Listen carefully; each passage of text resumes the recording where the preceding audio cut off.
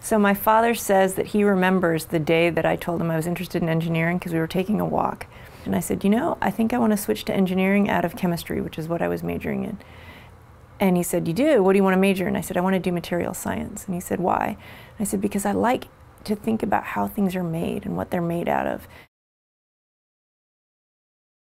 My research primarily addresses the environmental aspects of how we can use chemistry to improve the carbon footprint and reduce the environmental impact of cement and concrete production.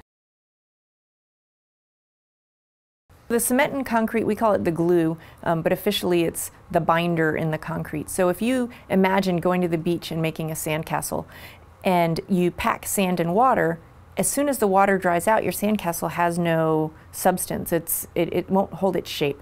So cement, its role in the concrete is to provide that strength and to provide that shape that the water and the aggregate on their own could never possibly do because they have no, what we would call, binding capacity. Concrete is the world's most used building material. We're making 20 billion tons of concrete per year globally. And for that 20 billion tons of concrete, we're making about 3 billion tons of cement globally per year to satisfy that concrete need.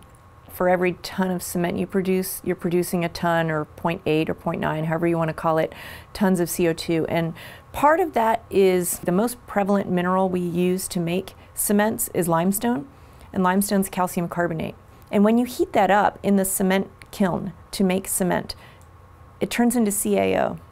So you're essentially, for every unit of CaCO3, you're releasing a unit of CO2 in the kiln inherently.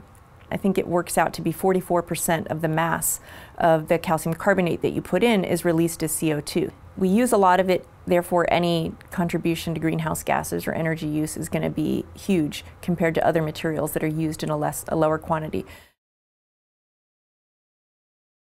In our laboratory, we are doing work on looking at the performance of fly ash in concrete on a lot of different levels, but in my lab in particular, I'm looking at making geopolymer concrete that's made out of 100% fly ash mixed with an alkaline solution and no cement as the binder. So it's a fly ash alkaline solution aggregate concrete.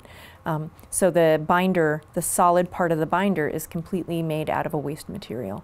And so in that type of concrete, the environmental footprint's reduced because you're not using the cement, the natural resources, to make the concrete in that portion of the concrete mixture. We cannot live in cities unless we have civil, architectural, and environmental engineers.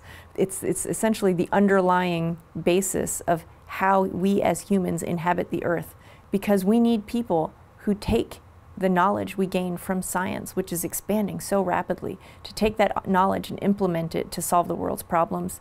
In my laboratory, as material scientists and engineers, we take that understanding and we try to make a better cement and concrete out of it.